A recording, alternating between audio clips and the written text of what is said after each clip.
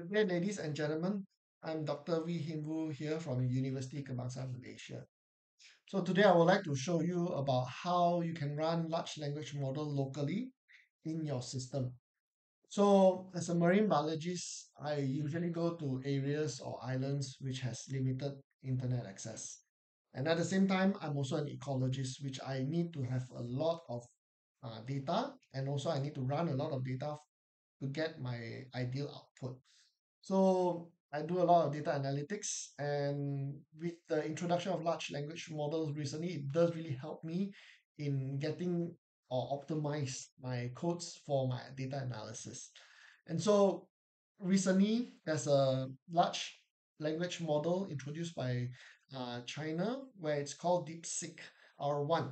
So DeepSeek R1 is a very efficient, as it claimed to be an efficient large language model, and then we can actually download it natively in and run it natively in our own system without going online. And so, however, we have to understand that this native large language model in our system, it is not as good or as efficient as the one that is online. Because as far as I know, DeepSeek R1 has around 617 billion parameters for the online version. But for my system currently, it can only run the 7 billion parameters version, because this is the maximum my VRAM of my GPU can maintain or can uh, provide me. So because most of the part, how do we want to know whether our system can run this large language model or not? It's based on the parameters. And in a general sense, it's based on the parameter, how many billion of parameter with our VRAM of our GPU, for mostly for Windows and Linux system. And so since I have a GPU of only 8 gigabyte VRAM, so I can only use a 7 maximum 8 billion parameter large language model, but I wouldn't want to stress my system up. So I'll go for 7 billion. And so here I'll show you how I run it in R for my analysis and queries using native large language models. So first we have to call for the OLAMA library. So OLAMA library is actually a package to call the OLAMA software, which is a medium and an archive repository for large language models online. And so now I would like to test the connection, and you see that the connection is up. And next, we'll look into the list of models I have in my system locally. So locally, I've downloaded the DeepSeek R1 7 billion model, which is about 4.7 gigabyte in my hard drives. However, it can run 7.6 billion parameters. So this is the maximum my VRAM can sustain, can run for me. So I have to use this parameter.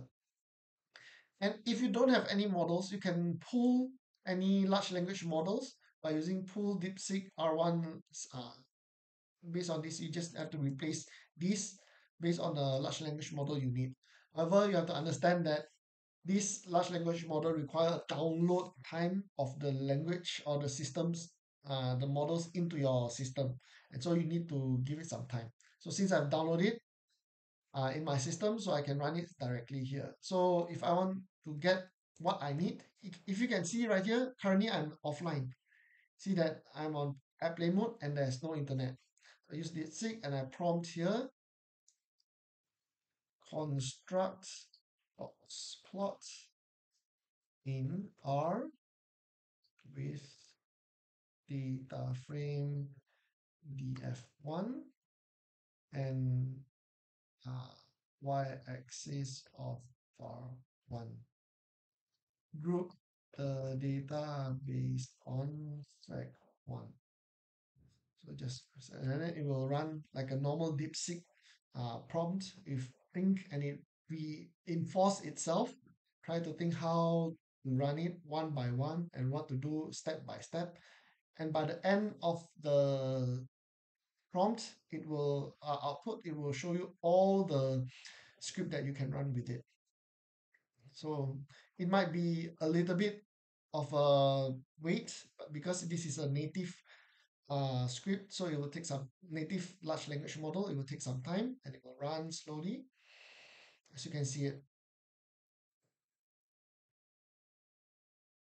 And so this is the final output of the script. Without internet, I can run large language model in my R uh, programming language in R Studio IDE. And that's it for now. Thank you very much for your time. Ciao.